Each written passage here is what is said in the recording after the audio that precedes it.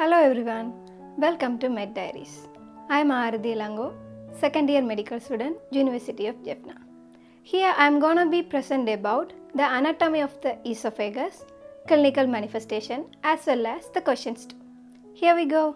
First of all, for the brief introduction, esophagus is a long narrow muscular tube forming the food passage between the oropharynx and the stomach. It is nearly 25 cm in length, but we have to clearly define where to where it is. You can see here there is a vertebral column and the trachea. In between, the esophagus is here. So the esophagus begins in the neck in front of the prevertebral fascia at the lower border of the cricoid cartilage, and then its descent down from the superior mediastinum to posterior mediastinum, and then it pierces the diaphragm at the level of T10 vertebra, and then it opens into stomach by the cardiac orifice at the level of T11. Esophagus is not a straight tube. It has some lateral curvatures and the anteroposterior curvatures. If you see from the lateral view, you can see the anteroposterior curvatures.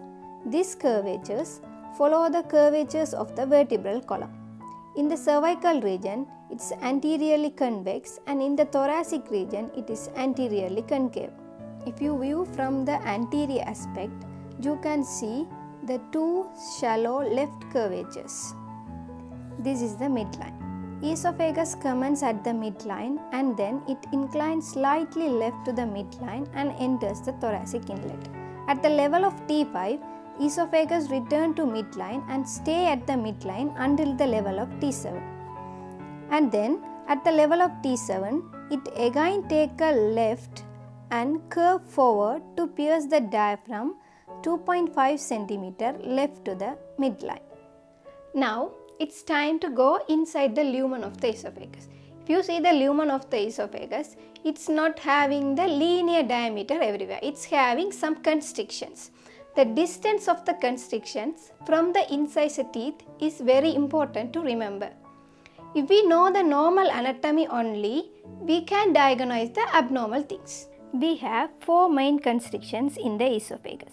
First one is at the commencement of the esophagus, where we have the cricopharyngeal muscle, which is 15 cm from the incisor teeth.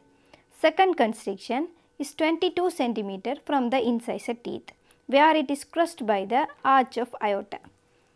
Third constriction is 27 cm from the incisor teeth, where it is crossed by the left main bronchus. The fourth and the last constriction is 38 cm from the incisor teeth, where it is pierced the diaphragm. Let's learn about the relations of the esophagus. Now we are going to see the cervical part of the esophagus. Here, anteriorly, the trachea and right and left recurrent laryngeal nerves are here, and posteriorly you can see the longus colli muscles and the vertebral column. Both the sides it have the lobes of the thyroid gland. On the left side you can find the thoracic duct. Now come to the thoracic part of the esophagus. Anteriorly, small part of trachea, left main bronchus, right pulmonary artery and the pericardium with the left atrium are here. Posteriorly, we can see the vertebral column and the thoracic duct, Oesophagus vein and the descending thoracic aorta. When we look at the right side, we can see the right lung with right pleura, right vagus and the Oesophagus vein are here. On the left side, we can see the left lung with the pleura, arch of aorta, left subclavian vein, thoracic duct and the left recurrent laryngeal nerves are here. Then we will move to the abdominal part of the esophagus. The esophagus passes through the diaphragm by the opening which is formed by the right crus of the diaphragm, and the esophagus lies in front of the left crus of the diaphragm. From this opening, anterior and posterior vagal trunk and the esophageal branches of the left gastric artery and veins are transmitted.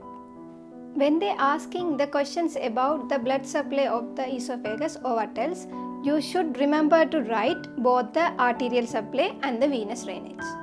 When we look at the arterial supply of the esophagus, the upper part is supplied by the inferior thyroid artery, which is from the thyrocervical trunk and which is the branch of the subclavian artery.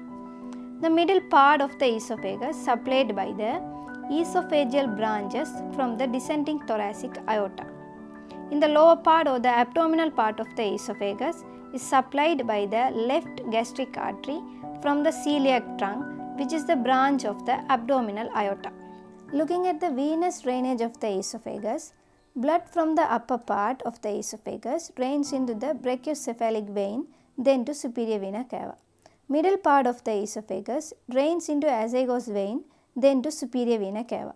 From the lower end goes to the left gastric vein and then to portal vein and then the inferior vena cava.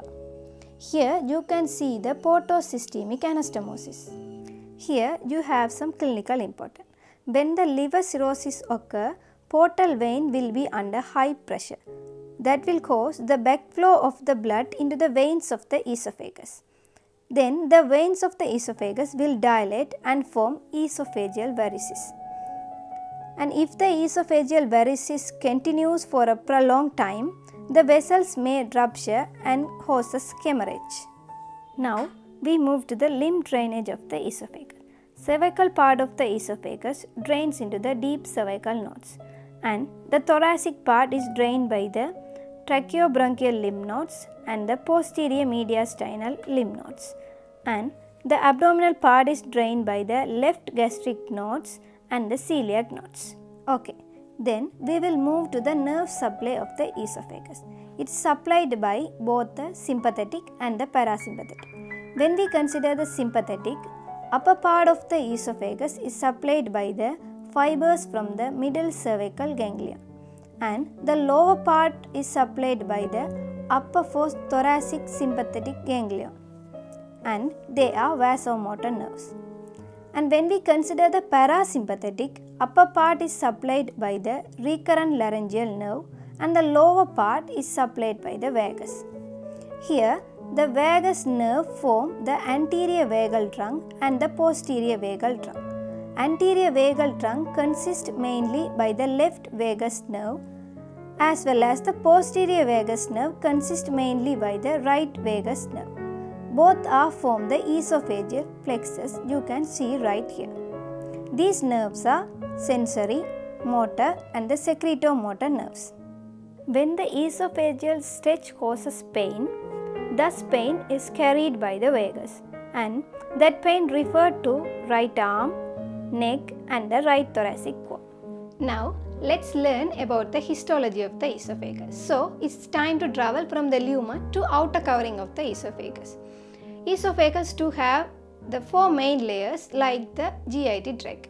When we consider the wall of the esophagus, from inside to outside we have the mucosal layer, then under the mucosa we have the submucosa, then the muscularis propria and then the adventitia or the serosa. When we consider the epithelium, there is certified squamous non-keratinized epithelium is here, then the lamina propria and then the muscularis mucosa. The thickness of the muscularis mucosa will increase when we go down into the esophagus. In the submucosal layer, we have the mucous glands and the venous plexus. In the muscularis propria, upper one-third of the esophagus having the striated muscles and the lower one-third of the esophagus having the smooth muscle, and the middle one-third is having both the striated and the smooth muscle. And in the adventitia, which is the layer made up of loose connective tissue and the capillaries and the nerves. There is no serous covering in the intra-abdominal part of the esophagus. When we consider the muscularis propria, we have the inner circular layer and the outer longitudinal layer. But in the top of the esophagus, the outer longitudinal layer is not continuous. So that is covered by the inferior pharyngeal constrictor, which is attached to cricoid cartilage anteriorly. So these muscle layers, the circular and the longitudinal muscle layers help to produce the contraction to propel the food. Now we will move to the clinical condition known as the Barrett esophagus. When we look at the gastroesophageal junction, we have the lower esophageal sphincter. That is the barrier for the food to enter into the stomach. When we ingest the food, that will come to the esophagus and then the lower portion, and then the sphincter briefly relax and allow the food to enter into the stomach, and then that will close, and then the stomach secretions occur and the digestion start. If the lower esophageal sphincter is not closed properly, the gastric content will backflow into the esophagus. That is known as the gastroesophageal reflux. You can see right here, when the lower esophageal sphincter is not closed properly, the stomach content will be reflux into the esophagus. That is known as the gastroesophageal reflux. If you look at the closer view, when the gastroesophageal reflux occur, normal stratified squamous epithelium is eroded, and then new epithelial cell proliferation occur, and stratified squamous epithelium is replaced by the protective type of columnar epithelium. These metaplastic changes occur at the lower 3 cm part of the esophagus that may lead to carcinoma in later times.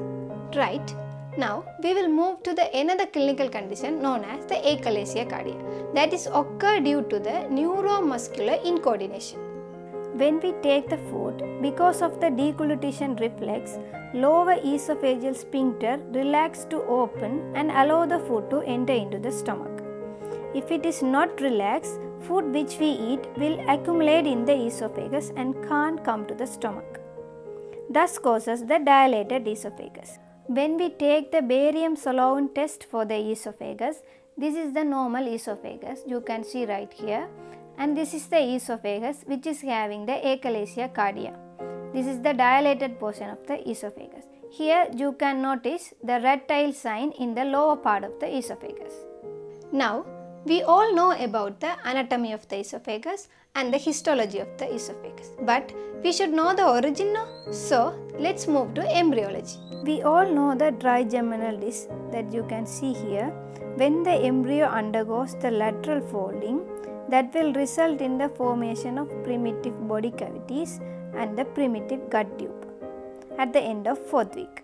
Cephalic and the caudal part of the embryo forms the blind ending tube and will form the foregut and the hindgut respectively, and middle part forms the midgut.